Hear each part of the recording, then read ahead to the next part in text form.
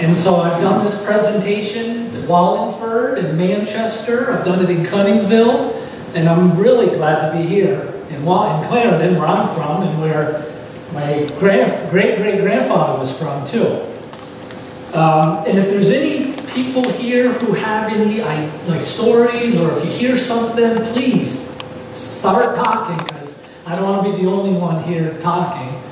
But I'm going to talk a little bit about my grandfather. I'm going to talk a little bit about bridges in general, you know, the importance of these covered bridges. And I'm not an engineer, so if there's engineers that have something to say, go right ahead. But this was a diagram I drew. Does anyone know what this might be? Any ideas that anyone want to shout out? Squiggles. Squiggles? I'll give you a hint. Oh, there it is in the top left corner. That's a hint, a little hint. Tributaries to a river? That's right. So this is our area. So this is the Otter Creek, the Mill River, the Cold River, East Creek, and Furnace Brook. These are the main waterways that Route 7 goes through, and hence what my grandfather needed to build bridges. If these waterways weren't around here, we wouldn't need all these covered bridges. And I think a lot of us learned a lot about our waterways when Irene hit recently, and we learned a lot about how important these bridges are to our lives that we don't really, I think we take for granted, because we drive over many. Just going from Rutland down to Manchester, you cross quite a few bridges. Some you don't even know. Some just look like the road. Right now, for Nick Powers, there's 1, 2, 3, 4 covered bridges still in existence that you could visit today that he built. I'm going to talk about the 20 covered bridges in this area that he built, but these are the 4. One is the Brown Bridge in Shrewsbury. This bridge, when you go just before that water tower, there's a water tower, North Rutland. You take the road here, is North Chittenden Road maybe, and you'll see, right when you go over a bridge, you'll see a shed next to it. That's a covered bridge. It used to be called the Twin Bridges. There were 2. So that's why I had 2 little. One's gone, one's disappeared, but they did save one of the bridges. And when you drive over that little bridge, you'll see it on the side of the road. It's used for, I think that the town puts construction flags in there now and cones. And then there's 2 up there in Proctor, one over Furnace Brook, which is called the Cooley, and one over the Mill or the Otter Creek, which is called Gorham. So you can visit those 2 right now. And of course, the Brown Bridge in Shrewsbury was renovated, recently restored. And then you can see one just on the side of the road that he built. So there's 4 currently that he built, and this starts where we are right now. So it kind of lays out what his footprint was in this area of covered bridges. When I was doing my research and I read there was 20 bridges he built, I wanted to find them. That was my #1 goal, was to see if I could find the 20 bridges that Nick Powers built. He's kind of goes by 2 names. Some call him Nichols, which is what some of the historians have been now using. So a lot of my family members still use Nicholas, which is in some of his writings we saw Nicholas. So it's a kind of a debate that we have. And Nichols was a family name. Nichols. His mother or grandmother was a Nichols, was her last name? Correct. Correct. So we have writings where they would, maybe his nickname was Nicholas. I'm not sure. So I'm Nicholas, but my first name's Alf. I go by Nick because my father's Alf and my grandfather's Alf, and I was done being the 3rd Alf. I stuck to my middle name, Nick. And life's a lot easier now that I'm Nick. So why the bridge? Well, in this area, our local waters, we need bridges. The Otter Creek, the Mill River, the Cold River, the East Creek, Furnace Brook, Tenny Brook. We go over quite a few waterways. Covering the bridge was important to protect the wood. There wasn't a lot of modern steel and iron at the time, so they used wood and they needed to protect it from the elements. There were about 14,000 in the US at one point. Starting in the early 1800s, they started building covered bridges. And there were 700 in Vermont at one point. Now we have 100 in Vermont. There's 100 covered bridges. Bless you. And, and I apologize. 14 of the 24 in Rutland County were Nick Powers. There were other bridges elsewhere that I'll talk about, and I think is where the 20 came to. But 14 of the 24 were from Nick, and there are still some that he had a little bit to do with, but it wasn't really his primary creation, so we didn't use those. And there are still 4, as I talked about, that you can visit today that still exist. Is Kingsley one of his? No. It's not. No. But I heard that he might have had some connection with it, but it wasn't his bridge. Timothy K. Horton did it. Yes.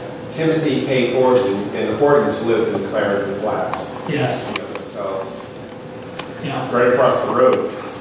Yes. From, Nichols Powers property. Yes. And I'm biased, as you're going to probably find out. I think he's the best built bridge builder, but I'm just in awe of what 27% of covered bridges are existing in Pennsylvania, 17% Ohio, 13 Indiana, 11 Vermont, 6 New Hampshire, and 6 Oregon. So that kind of gives you kind of where people go to look for covered bridges. But Vermont's one of the states that folks do come to admire our covered bridges and the architecture. A bridge, in its simplest form, is to traverse across an open section, and if there is no support, this wood will kind of bow down and collapse. So you create trusses. So when the force comes into that center section, you're now delivering the force to the edges, to the banks. This is called a king truss. It's a very simple truss, and this is an example of a king truss. The weight comes down to the center, the weakest point, but it's diverted to the edges. That's where that force gets forced out to. Lots of timbers involved when you make trusses like this. There's a lot of,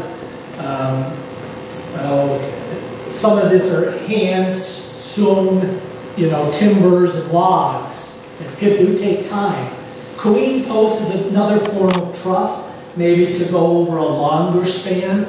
You have various kind of connections of trusses. That's an example of one. You can see the timbers, the large, heavy pieces of wood. Then you can get into some pretty complex trusses, some arch trusses, and that's an example. Again, these are not my grandfather's, but these are examples of the types of designs of covered bridges.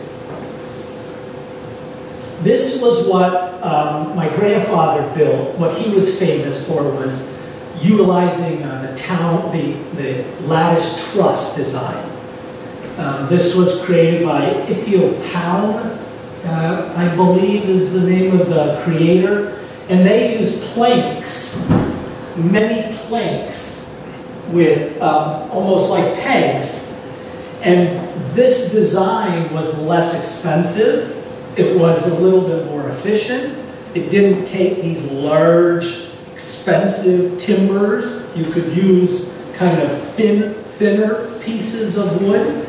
So when you go over the Kingsley Bridge, you'll see that's also a lattice truss. And this was a bridge design that Nick Powers utilized, and it became a pretty popular design. This is also a cutout of what, this actually is a cutout of the Brown Bridge in Shrewsbury, how these are called cords, and it would kind of connect these lattice pieces together. And when you drive through a lattice bridge, you'll see these pegs. Some call them tree nails. They're just big wooden pegs that they might have used, oh gosh, an evergreen variety. Oh, I'm drawing a blank now. Spruce? Yes, spruce. The old timers would say a stick of spruce is as strong as a stick of iron. So they use spruce. A lot of spruce wood. It'll dull your chainsaw in the winter. I bet it will, especially the old stuff. This is another example of just a complex. I just found this to be an interesting. You just see that this is a lot of truss design with those timbers versus the lattice design.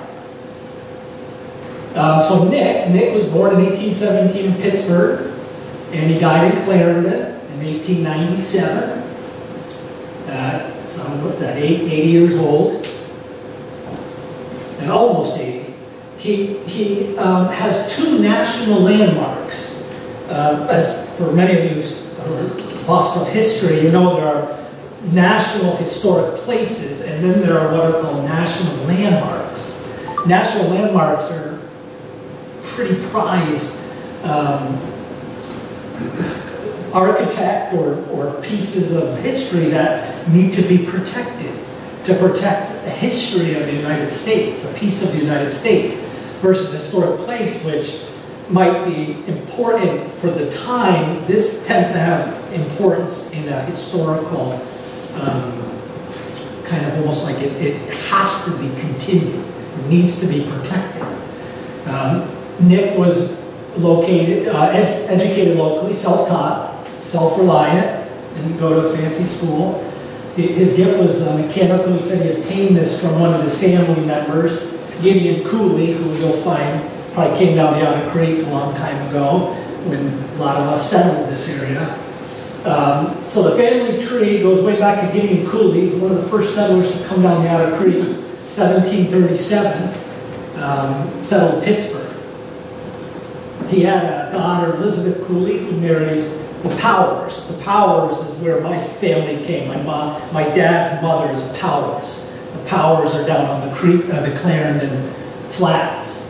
And Nick was the Powers.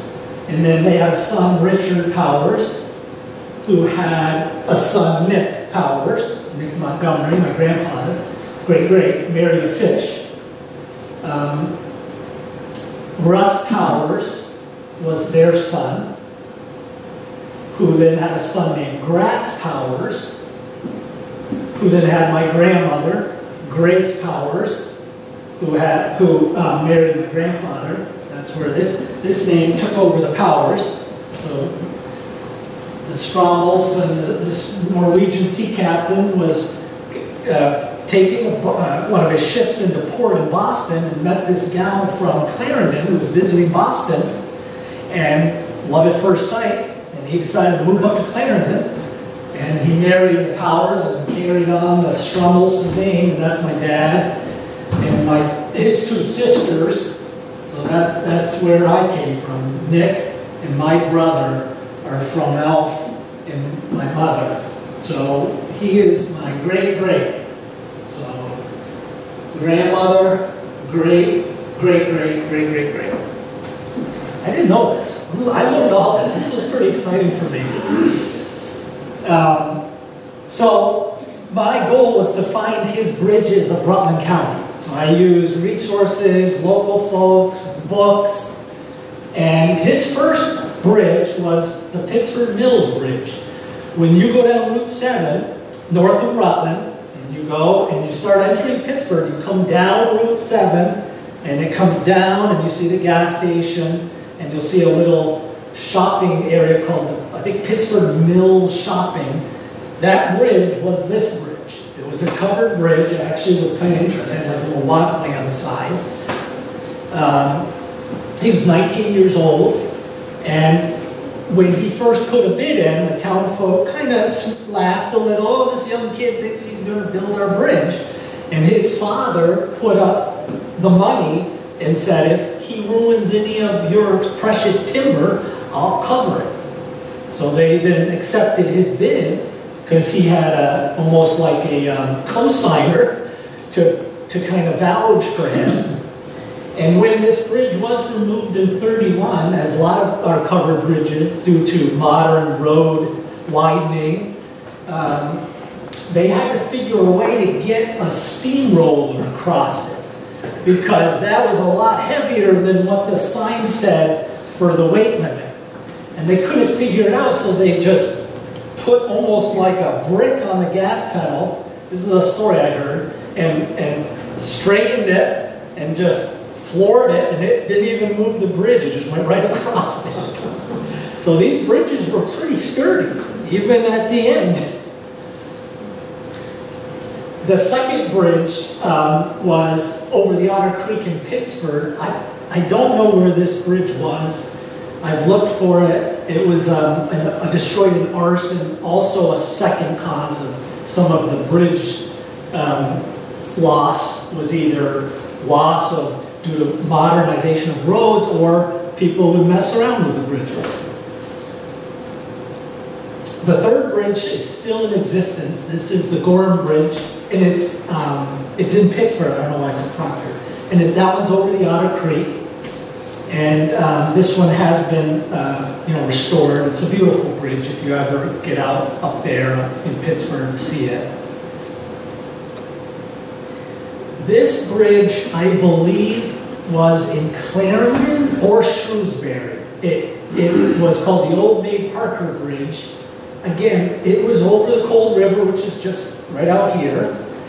I guess there was a lady who owned the land, and she would have a toll. I don't know if anyone's heard that. We had a toll bridge. She would ask for a payment. It's the Clarendon Cold River Road. Yes, that's where it was. You're right next to the Rutland town line. There. Just down from the Christmas tree barn there. Okay, that's where that was. Okay. On Cold River, as you're going up towards the hospital? Yeah. So is that Clarendon? That's Clarendon? Yeah. You're still in Clarendon until just a little bit after you cross the bridge. Okay. Go to Rutland town. Kind of where that mining facility, where they do. Yeah. Okay.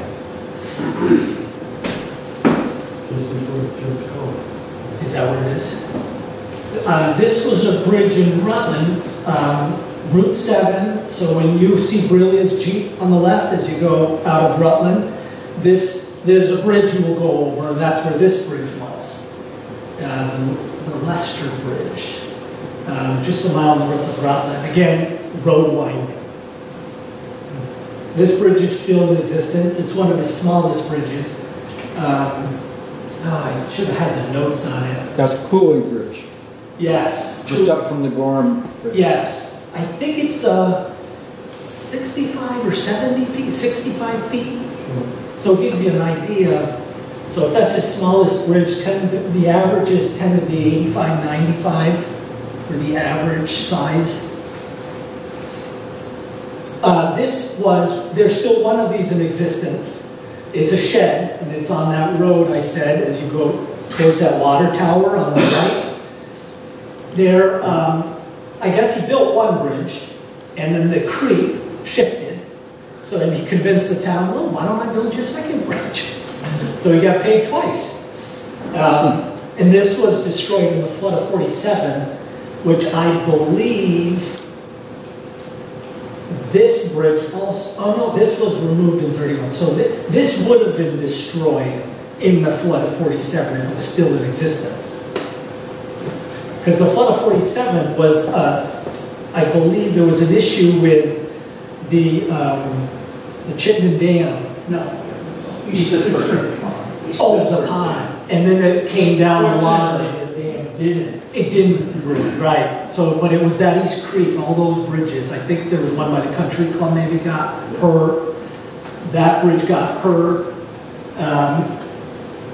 And then I think the bridge on McKinley Avenue was also hurt. The McKinley Avenue where Mr. Twitters is with that purple fence. I'm guessing this one was down here near Route 7? It's the old. Or is this one on Middle Road? No, that would be the old Route 7, you know, The- north. Where the No, bridge down was? 70 north. Okay, where Nissan dealer is, you're saying? Yeah. That, which is closed now? Yeah, there's no bridge there at all. No, it's gonna happen. It was a steel bridge. It was replaced by a Right. steel bridge. Right, and they took that down. It would have been, you know, this was lost in 27, and then the steel bridge got built, and that one got ripped down too. Yes, So that's the Cold River.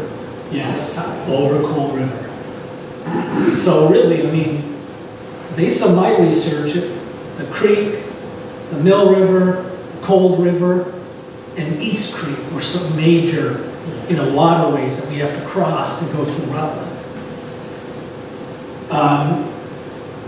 This one also is in Clarendon. I'm not sure. I'm wondering if this was, so this is over Mill River. Was it one of the bridges by the gorge, maybe, where they swim? Probably. Because I don't know of any bridges above that, in the Sharp Gorge. I mean, they had mills up there, right? Mill River, but It's hard to visualize Route 7 looking I know. I can assume this bridge was kind of on the flatter areas, kind of where Route 7 is. And then the next bridge is up in Cuttingfield. Right. Because you gotta go through that. This is McKinley Ave. This is the bridge that was by Mr. Twitters, which I think also was destroyed in the flood of 47. And you do cross that bridge. That's where the state police, or where you go to DMV. That's a bridge that was Looks like there. it's almost one-way traffic. It looks so small. There must have been two-way traffic. I don't know. I mean, even the Kingsley Bridge, you always have to wait for someone. There's so much, to me, I mean, it just seems like there's so much fantasy and stories behind covered bridges. There wasn't as much traffic. Right. To go from daylight to darkness to daylight. There's something weird about that transition when you travel a covered bridge. This one is at the end of the Door Drive, the Creek Road, again over the other creek. Based on what I found is that Nick was ill, and so his son, age 17, finished the bridge for him. That photo was taken from the hill across from that bridge, Fern Cottage. Oh, really? My grandfather was caretaker for 49 years. A Fern. Stratton's owned it. Oh, really? Yeah. That's cool. That's a pretty massive span right there, crossing that creek. Now, there was one south of there too, from where I read it, where UPS is on Top Street. Yes. They used Yes. to cross out a creek. That was Billings Bridge. That one? Yes. It was burnt Halloween 1949. Oh, you're right. You're right. And that was, I think, the Horton Bridge. Hours before I was born. The Billings Bridge, which I have a picture of it in my office. You're telling us it wasn't you. It wasn't you. It was burned down, arson. An album.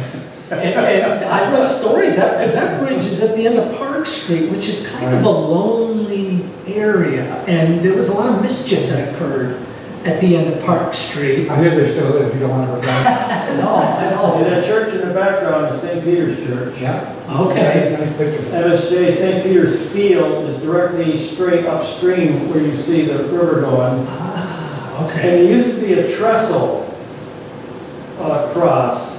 Used to Yes. come across Forest Street where I live and turn, go through Calvary Cemetery and down, and then Cross, well, it wasn't a cross, It's right there. where that white line is, it crossed there, and then crossed East Creek. Okay, okay. But that is the South trestle. there. That is the trestle. You can see the trestle in it. Right there.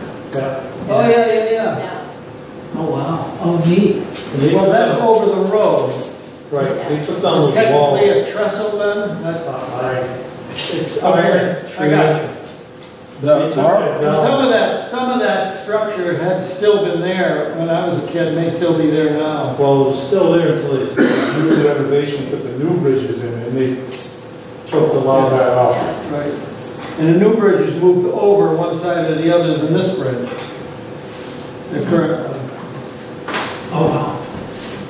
Yeah, the Billings Bridge, if you go on the new highway towards Castleton, it crosses the creek, you know, and if you ever go down the creek road, you can actually, if you go walk to the, by the creek, you can see where the stone embankments are. You can see the buttons right from Door Drive, You can, just okay. north of the bypass. Okay, You can see the buttons. you can, okay. From the Park Street side, we used to ride a bicycle right up to the abutment, and if we went over, we'd be in the water. Oh, really? Wow. This one was the bridge that's down in Wallingford, where, you know, down by, on Route 140, when you cross the creek. This one was removed in 49. I think this is kind of an iron bridge now. Yeah. Green. Truss bridge. Truss bridge, yeah. So bridge was reportedly haunted by the ghost of a man who committed suicide in it. That was a story I also read a lot about, you know, suicides or murders in these covered bridges. Just kind of eerie, you know, that. I don't know, they call them kissing bridges. Kissing, okay. So, yeah, listen. Well, yeah, it could be death or love. Yeah. I read stories of kids that would hide in the rafters, watching the kissers that would go through. How do you remember that day? They were not, you remember those days. This is the Rutland Country Club. So this was the Baxter Farm, and this is Grove Street.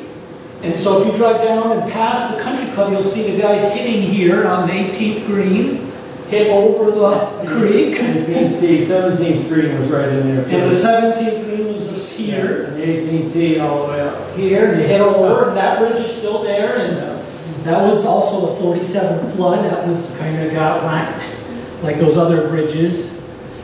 And I've hit many balls over on this side, which is now just trees. CJ knows that side over there. And then the second shot, I put him into the parking lot. You can hear him boom, boom, boom, boom, boom between the cars. I don't know if you played recently, but now they put a brand new sand trap up here on the right. It's just interesting to see these. You can see the pieces of the land, that never changes. But how we use it definitely changes. So how far upstream is Patches Dam? Patches Dam all the way down to the entrance is where they stocked the trout recently. Oh, okay, yes, I see a lot of fishermen down there. And that's the reason. This is his last bridge, 1880, and this is, I believe, one of the most famous local bridges, is his Brown Bridge in Shrewsbury. This is a national landmark now. The United States government, the Department of the Interior, decided to name this as a national landmark. There's not many covered bridges that are national landmarks. I think there's only maybe one or two covered bridges. And they deem this as a perfect example of a lattice design. And the way it's in the location down in a hollow on a giant boulder, it has a almost fantasy view of it, of a storybook kind of picture.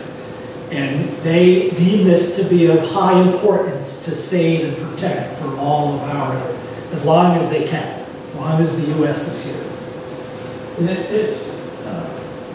it's on a back road. Yes. And, so it isn't going to have pressure to Right. be upgraded in that sense. Correct. And so it almost like probably went into their decision. Like a snapshot in time. Yeah. It will always be there. And they close out over the winter. Oh, they do, Yeah, it's okay. flash forever open. Not anymore. Not anymore. Is that right? It's open all year. They let you go through the whole year, yeah. But I didn't know that that. at your own risk, or is They plow it, they plow the road. Oh, it's maintained. all the way through? Again, as a kid growing up, I mean, I'd hang out with my neighbors and play ball, and I just would see pictures of covered bridges on my parents' walls, but I didn't understand the importance of some of these bridges in the area. I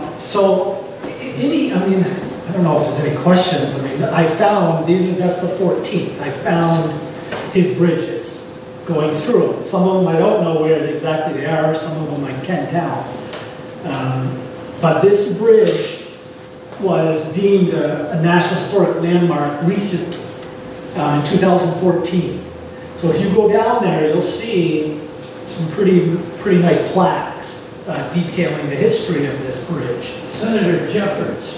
Yes, On land. and it's connected to his land. Yes, and who knows, that might have had something. I bet it did.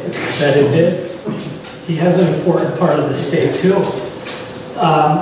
So again, what we talked about in the lattice truss, it eliminated the need for that wood joinery, that complex joining. There's about 110 lattice trusses in the U.S. now. And this one had an unusual slate roof, and that abutment is a big boulder, which was unusual. It did use local stone and local lumber when it was built. And that rural setting, that aesthetic integrity that might stay for a long time, probably went into the decision making. I believe this is one of, Ithiel Town's actual designs in 1820, when he was patenting his design, the lattice truss, the town truss. This is a side cutout. When this bridge went into becoming a landmark, it went through some extreme understudy. Many architects had to go through the bridge and look at it and break it apart before they said it was a national landmark. So this I got right from a government's website, I think the Department of the Interior.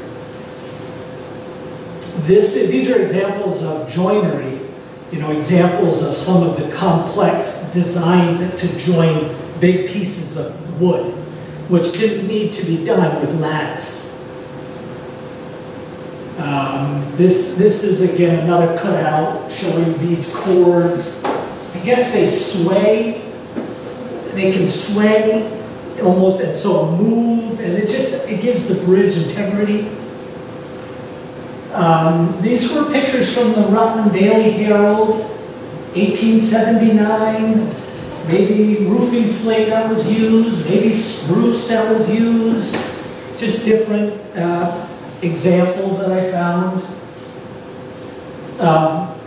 So then, as I learned more about my grandfather, I learned he did things outside of Vermont too. This was his his first national landmark. This bridge was in Blenheim, New York, and it was at the time the longest single-span wooden bridge in the world. It was in the Guinness Book of World Records, and 232 feet. It was not a lattice truss. He had to use timbers, and I believe he used an arch when he built this. I have a quick article because Bob and I were talking about that they had to rebuild this bridge. So this bridge was destroyed in Irene. This was wiped out. And we did go, my family went to one of the, I think it was, I can't remember it. It was one of the anniversaries of the bridge. I was just a little kid. In the town, this was their centerpiece. This bridge was so important to the town of Blenheim. They would gather there during different events. And even though this bridge was no longer used, there was a modern road that went around it. This was still their bridge. So when Irene came and destroyed it, it was heartbreaking. So the town, an article in 2019 says, the Blenheim Covered Bridge stands once again. And this is from the Albany Times-Union. It says, after years of efforts to secure funding, it was successful towards reconstructing the historical structure in the small Schoharie County town. Hundreds gathered in Blenheim to commemorate the new bridge. The bridge was first constructed in 1855 at a cost of $6,000 by Vermonter Nichols Powers. It was the longest single span, so no supports under it, bridge in the world. Their hearts were broken. And so the cost for reconstruction was $7 million. 75% was covered by FEMA, and the rest by the state, with no local property tax money used. How did they reconstruct this through FEMA? Well, after years of back and forth, because they won't secure funding for historical value. But they did restore funding, they argued, for community gathering. And it was that debate that allowed the funding to be put in place for this bridge. And it really is, I just remember as a kid, I would gather around and talk to them. I didn't even know, oh, you're Nick Powers' great-great-grandson. I don't know who that is. But if you ever drive out there, you'll see it. It's built again. It stands. This was a bridge she built. This was a 3,269-foot bridge over the Susquehanna River in Maryland.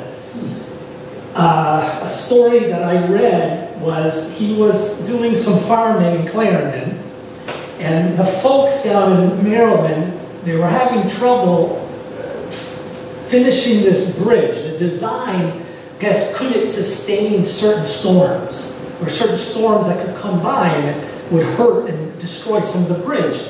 So they came up and looked for this engineer named Nick Powers, they heard about, and they wanted to see if he could help them with some of their experts. And he said, well, I'm going to have lunch, let me get back to you. And when he returned an hour later, he had it drawn on a piece of wood, the design he recommended. And they were pretty much in shock because he could just see it. He came up with it quickly. Do they still have the piece of wood? I wish. No. I did find a piece of linen in the old brick house that had that one design of his, which was special. And this Vermont Vermont Division for Historic Preservation has it now. And my dad's like, you only have it for a little bit, you know that. I'm like, okay. So besides bridges, he did the cheese factory on the Mill Road. Oh no, let me see. Oh no, it is. We're here. He built this. Grange. The old steeple, the old brick church. He moved a pretty heavy belfry in Rutland County Courthouse to the front of the building. Roundhouse for the railroad. First derrick that raised a block of marble from West Rutland, which, as you know, is a big marble section. Built barns. He was a barn builder. And one of his famous was the, which is still standing, the grist mill down, just down the road. And you can see the Kingsley Bridge in the distance. But this was the grist mill. And it was the only mill he designed and built. And as folks can tell you in this area, it's still standing and it fought through Irene and it held strong. I used to play in there as a kid, and woodworking there is phenomenal. Well, the owner is right behind you. This gentleman owns it all the way back there. Hi there. Thank you. Thank you. I used to play in there a lot. And he kept it. We used to swim there too when growing up in Clarendon. That was called the dam. Oh, really? Yeah. Oh, I see. you'll pick yourself a dam. And just beyond the bridge was the clay bed. Then there's the Yes. middle gorge, center gorge, and then the lower gorge with bridges. And so they had, like, railroad piers almost to build a dam? Was it wood and straw? We just called it a dam. I don't A dam? remember seeing any remnants of it, but I do remember going in there and climbing up to the top. It was scary. Really? No, it was all open. I believe there was a dam there that was lost in the 1927 flood. Oh, really? And Ron, I'm sorry, that's Ron Evans who's. Thank you. Yeah. Yeah, it was a 27 flood, took out Wood Crib Dam. It had actually reached pretty much its maximum lifespan anyway Yeah. by 1927. And how old would that be? 45 to 50 years would be the expected lifespan. It was 1880 that it was constructed, 81 that it Yes. was constructed, so it was getting close. And however, they continued operating the mill until 34, 35. Okay, I didn't know that. Yeah. Legend has it that they operated the mill by powering it with a flywheel off a John Deere tractor that they brought through the double doors Wow, that's cool. until Chester Kingsley passed away. And that Wow. was, yeah. Oh, that's cool. Yeah, I mean, I thank Ron, Linda from the grist mill, and my parents, and my aunts, my two aunts. And the Rutland Historical Society was important when I first started doing my research. But I'm very grateful to be sharing this with you all and learn a little bit about this area where I grew up. So thank you very much. Before you